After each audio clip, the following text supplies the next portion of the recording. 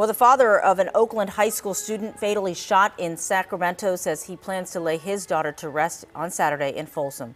Raul Garcia told KTVU funeral plans are underway for 16-year-old Marcella Garcia. She was found dead March 17th in a Sacramento apartment building. Raul Garcia says he's upset investigators have not spoken to him or given him any information about his daughter's death. Marcella had been in foster care, and family members believe she may have fallen victim to sex trafficking. A GoFundMe page has been set up to help with funeral expenses.